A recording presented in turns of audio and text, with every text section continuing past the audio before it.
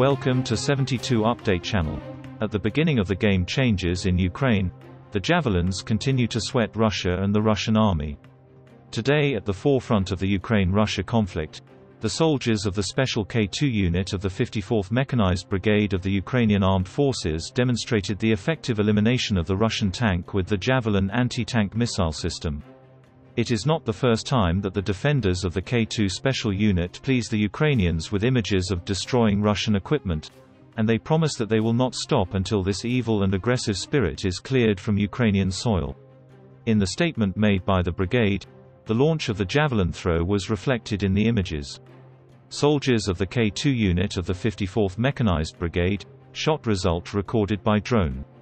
A few seconds after the fire, the ammunition of the tank exploded. The ammunition of the vehicle was fired thanks to the accurate shot with the American Javelin anti-tank missile system. After a few seconds of burning, the explosion came, which left the occupants no chance, the statement said. They also added that they periodically supplement the troops with the necessary technical equipment to make their hunts even more successful. We have seen many times how effective the American-made Javelins are in the hands of brave soldiers who are fighting for their country.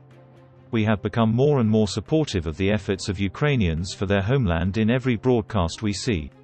We also witnessed many times how the Javelins turned old Russian tanks into scrap, and we even watched how the most advanced new T-90M variants could be destroyed with the American Javelin and the Swedish Carl Gustafs.